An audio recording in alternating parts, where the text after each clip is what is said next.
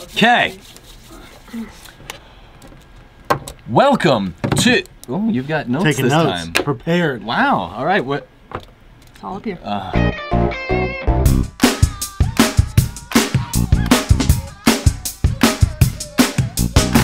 Welcome to the sports office, a Halloween edition, guys. So you know what that means. We're having candy. Thank goodness. We film these things a day before we release them, so it is Halloween for us. Another twist, and everyone's favorite soap opera, that is the Denver Broncos. Joe Flacco, we have learned today, officially out 4 to 6 weeks, doesn't need surgery. Now most people, of course, I was seeing on Twitter say, oh, Joe Flacco was kind of spicy about his coach after the game, and now he's not starting. A neck injury, huh?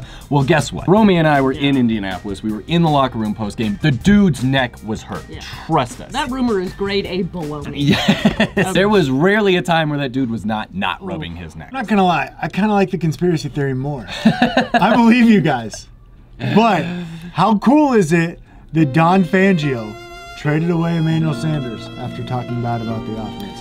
Joe Flacco, no longer the starting quarterback. Don't speak bad about the family. The dude famous for the all gray sweatsuit definitely really cares about what his players are saying about him. Yeah, that. So because of said injury, we get, well, everyone gets a first look at Brandon Allen. Let's not talk too much about him because I don't have that much B-roll of him, to be honest. Brandon Allen is starting, but I guess the next question now is for how long, and that brings us to Mr. Drew Lock. Here's kind of what he said about the situation as to him getting into the quarterback situation. I don't think there's frustration in that I'm not the guy this week. I think there's frustration in the fact that, you know, it's been this long, and, you know, I've been, you know, doing virtual reality reps. It's going to be much anticipated for my half to be able to get back on the field. Whenever they're ready, I'll be ready. So now that's going to bring us to our official first segment of what did they really mean? Mike and Romi ask athletes so many questions that they can probably give the answer to the question before the question is asked. It's true. That is because all of these athletes have media training and what to say and what not to say. Mike, you're a Mizzou guy, so I'm gonna.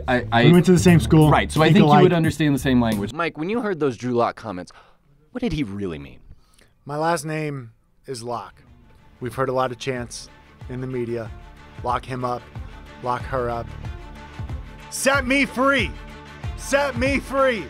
They have locked me up. My last name is Lock. I don't want to be locked up. I am ready to go. Let me be the quarterback of the Denver Broncos. Certainly an awkward dot to connect, but yes. Are they playing this right? I don't understand why he's not practicing, but I understand why he's not playing. If you think this dude is incapable of playing the quarterback position at an NFL level right now, you are sending him out there to just break himself. He's gonna have bad habits for the rest of his career because he's gonna be, you know, he's gonna be Sam Darnold. He's gonna be seeing ghosts. They're slow playing this, and their plan all along was to slow play this. For me, December's the mark, because you look at the 2 games after the bye. You got Minnesota, you got Bills, you got 2 defenses that you, like you said, are gonna make Lock see ghosts. You look at the December schedule, that actually looks like one where he could get enough practice without getting the crap beaten out of him. Speaking of people digging into their backups, the Colorado Avalanche. Yeah. All of a sudden, Mikko's gone. Gabe Landeskog might be gone longer than Mikko. Nikita Zadorov was banged up. Feels like last spring all over again. Did this not just happen in the last like 8 weeks before the postseason? Very true. I think it's a good thing that it happened at the beginning of the season. I also think it's a good thing that they built this kind of cushion by playing so well while those guys were healthy. Now, that I think is going to help them, but this team is not going anywhere without those 2 guys in the lineup. Now time for some behind the scenes vlog footage. Romi and I, it was our turn to travel with the Broncos, and so of course there was another travel vlog where we show you what it's like to travel with a television crew. This was the first instance I have seen like Pee Wee football played on the field beforehand. And so I was catching all these teams walking onto the field, and just check out this little Pee Wee players' thoughts on the situation. All I do big TV shows us. All right, that's nice. That is nice. You always gotta take a step back and realize how kind of cool it is to be just down on the field. As you folks saw on TV, it was actually a nice day in Indianapolis. Well, we get there about 4 hours early, and it was cold. Not a nice morning. It was not fun. We were very happy that we were going to be inside of a dome until, of course, they opened it up when it was still cold. Now, the person who didn't like this was Dave Willie, our photographer. Because, well, he'll explain. We packed for a dome. Why am I wearing a coat in a dome? Please explain this to me. You spend hundreds of millions of dollars to build a dome, and then on a cold day, you open the roof. I don't get it.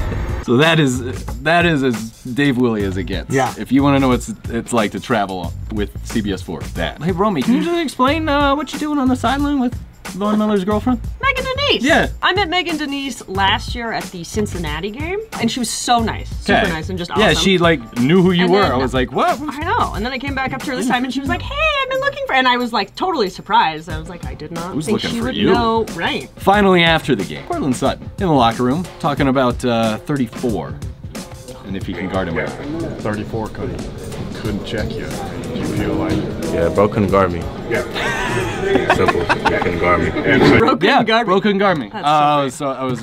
He He's wasn't not wrong. He's was not wrong at all. Cortland Sutton, one of the few bright spots on the team this year. And actually, it's a good transition to our final segment, our hats off segment. This is where we give recognition to players from the past week that did something probably pretty great and just didn't get like the recognition they deserve. Do y'all want to start? Go ahead.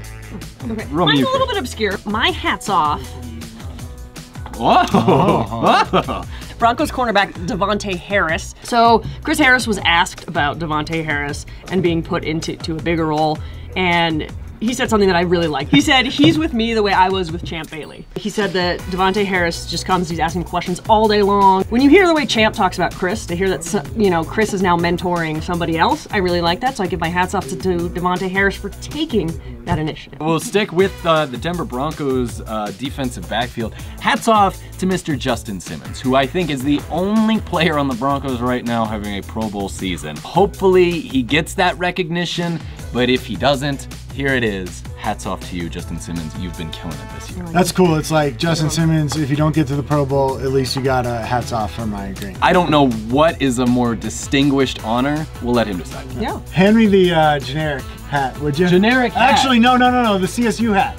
Ooh! I'm going hats off to the CSU volleyball team. My guy. 14th in the country. They just won their 20th straight game. That's awesome. Keep it up, ladies. Yes. One of the best dynasties in the history Those of ladies Colorado sports. slay. Those CSU Ram volleyball teams. They have been killing it since I was in college, which was so long ago. Yeah, you're old. Some more candy before we officially sign I off didn't here. get any I'm red good. ones. You didn't get any red ones. We That's gotta true. try.